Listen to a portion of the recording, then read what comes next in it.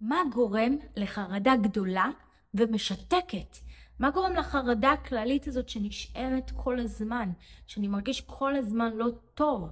מה גורם לדה-פרסונליזציה ולדה-ריאליזציה, לתחושה הזו של הניתוק להישאר כל הזמן ולא לעזוב אותי? מה הסיבה של כל זה? בדרך כלל, ברוב המקרים, אולי גם אצלכם. בואו נעשה פתיח קצר ונתחיל.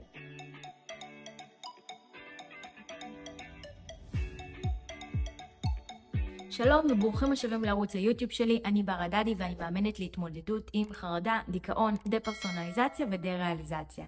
ובסרטון הזה אני רוצה לדבר על מה הגורם מספר 1 לחרדות הגדולות האלה, לחרדה הכללית שכל הזמן נמשכת ונשארת, לדה-פרסונליזציה, הדה-ריאליזציה, לניתוק, שגורם לנו מבחינה רגשית, בעצם מה ההיגיון הרגשי. אני לא מדברת בעצם מה ההיגיון המנטלי, זאת אומרת אם זה מגיע מפחד של חוסר ביטחון, מהילדות, מדברים כאלה ואחרים, אלא בעצם מה הגורם הרגשי לזה, איך זה הגיוני. הרבה פעמים אנשים אומרים לי, אני לא בלחץ, אין לי סיבה להיות בלחץ, ואני מרגיש את זה. אז חשוב להבין שבדרך כלל הסיבה היא בעצם חוסר יציבות, חוסר איזון רגשי. אין לנו ודאות בחיים שלנו או במשהו שהוא מאוד מאוד חשוב לנו, וזה נותן לנו חוסר יציבות. והחוסר יציבות הזו יכולה לגרום לנו להיות ממש בחוסר שקט, בחרדה או בניתוק. לדוגמה, אנשים שמרגישים דה-פרסונליזציה ודה-ריאליזציה הם מרגישים מנותקים. ויש להם חוסר יציבות כי אין להם ודאות בזה שהם לא משתגעים, שהכל בסדר איתם. ואז הם נכנסים לתוך הלופ הזה שהנה אני אולי משתגע, אין לי ודאות שאני אצא מזה, אין לי ודאות שאני לא משתגע, אין לי ודאות בשום דבר, וזה מכניס עוד יותר לחרדה. עוד דבר שיכול לגרום לחרדות, בעיקר חרדות מאוד מאוד קשות, אנשים שמתמודדים עם חרדות, זה החרדה הקלאסית. הרי מה זה חרדה קלאסית? זה חרדה מחרדה, הפחד מהתקף חרדה. ואז מה קורה? הרבה אנשים פוחדים שפתאום יהיה להם התקף חרדה, אז יש להם חוסר ודאות. אין להם ודאות על זה שלא יהיה התקף חרדה, ואין להם ודאות על מה הם יעשו במידה ויהיה להם התקף חרדה. וזה גורם להם לחוסר יציבות, מה שמוביל להתקף חרדה. לכן כל מי שמגיע אליי עם חרדות, עם דה-פרסונליזציה, דה-ריאליזציה, דבר ראשון אני מנסה להבין איפה יש חוסר יציבות, מה שמסמל לי בדרך כלל איפה נמצא חוסר ודאות. מה לא ודאי אצל הבן אדם. בדה-פרסונליזציה ודה-ריאליזציה רוב המקרים שמגיעים אליי זה כתוצאה מעישון או התקף חרדה מאוד גדול, ולרוב מה שקורה אני מזהה שהחוסר ודאות הוא סביב האם הכל בסדר איתי, האם אני לא משתגע, האם אני אצא מזה, האם אני בסדר, האם אני לא משוגע, כל הפחדים האלה. אז שם בעצם נמצא הרבה פעמים החוסר ודאות, מה שגורם לחוסר יציבות. אז בדרך כלל אני מייצרת לנו בפגישות את היציבות, או דרך תרגילים גם, עבודה עצמית זה חשוב, לתת להם תרגילים שיתנו את היציבות, ונותנת כמה שיותר ודאות דרך הסבר, דרך מידע. ידע זה כוח, לא סתם. כמה שיותר מידע כדי לפרק את החוסר ודאות הזו שמערערת את הבן אדם וגורמת לו להיכנס לעוד ועוד ועוד מחשבות שבכלל לא מחוברות למציאות.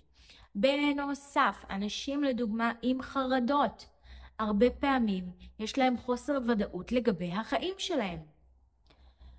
אני לא יודע מה אני רוצה מהחיים שלי. יש לי חוסר ודאות, מה שמייצר חוסר יציבות, מה שמתחיל להיות דלת לחרדות שמתחילות להגיע בלי סיבה. אני לא מבין למה יש לי חרדות, אין סיבה, למה שאני ארגיש את זה?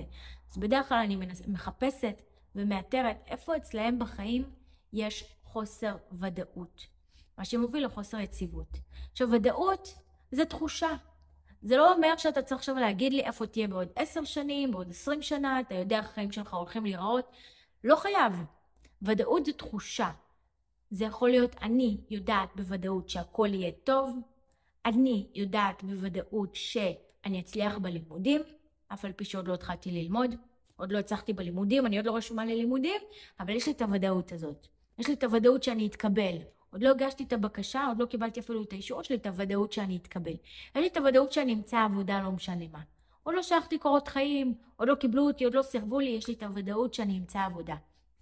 הוודאות נותנת לי יציבות, נותנת לי שקט נפשי, וזה מאוד חשוב.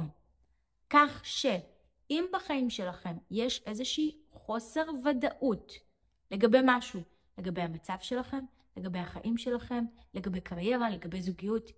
לדוגמה, אני בזוגיות ואין לי ודאות האם זה כן או לא. אני לא יודעת האם אני צריכה להמשיך עם הבן זוג הזה ולהתחתן איתו או לא. אין לי ודאות לגבי זה. מה יקרה? חוסר ודאות זה חוסר יציבות, מה שיוביל לחרדה. עכשיו לצורך העניין, אני יכולה להיות עם בן זוג, אני לא יודעת אם הוא או בן הזוג המיועד, אבל יש לי ודאות שאם הוא לא צריך להיות איתי, אז אנחנו ניפרד. יש לי ודאות שאני אדע לזהות. יש לי ודאות שמי שמיועד לי יגיע אליי. זאת אומרת, צריכה להיות איזושהי ודאות כלשהי, ויכולה לבוא בכל מיני דרכים. אם אני בזוגיות, אני לא חייבת להיות בוודאות שהוא בן הזוג המיועד לי ואני הולכת לבנות איתו את החיים שלי. זה לא חייב להיות זה, אלא זה יכול להיות אפילו הוודאות שאני אמצא את הבן אדם הנכון עבורי ואני אדע מתי זה נכון. ואז אני יכולה להיות בזוגיות ואני לא אהיה בלחץ, כי אני אהיה בוודאות שהדבר הנכון יקרה. בגלל זה הרבה פעמים אומרים שאמונה בבורא עולם, בדת, יכולה לעזור להרגיע חרדה, כי זה עובד הרבה באופן פסיכולוגי. כשאני מאמינה שיש מישהו שדואג לי, שמכוון אותי, שישלח לי את הזיווג הנכון, שידאג שיהיה לי טוב, אז זה עוזר לי להיות בוודאות, מה שנותן לי את היציבות. אבל רק חשוב לי להדגיש שאם אני לא מאמין, זה לא אומר שיענישו אותי, זה לא אומר שאני אסבול בגלל זה, לא. יש פה פשוט איזושהי אופציה. אם אנחנו אנשים מאמינים, אפשר לחזק את האמונה, כי זה יכול לעזור. אם אנחנו לא אנשים מאמינים, זה גם בסדר. לאזן, פשוט למצוא איפה החוסר יציבות, ולאזן אותה. מקווה שזה ענה לכם על השאלה, שהבנתם יותר. אני סקרנית לדעת אם הצלחתם להבין איפה יש לכם חוסר ודאות, אם הצלחתם לעלות על זה לבד, כי זה ממש לא קל. רוב האנשים קשה להם לראות את עצמם, ובאמת, כמו שאתם יודעים, הפסיכולוג הכי טוב לכולם, זה שיודע להקשיב לכולם ולתת את העצות הכי טובות לכולם, בדרך כלל לעצמו לא יודע לעשות את זה. אז זה בסדר. תרשמו לי בתגובות אם זה עזר לכם. אם הסרטון הזה עזר לכם, תעשו לייק כדי שהוא יגיע לעוד אנשים ויוכל לעזור גם להם. ואם עדיין לא לחצתם להירשם כמנוי, נחצו עכשיו להירשם כמנוי, וניפגש בסרטון הבא. ביי!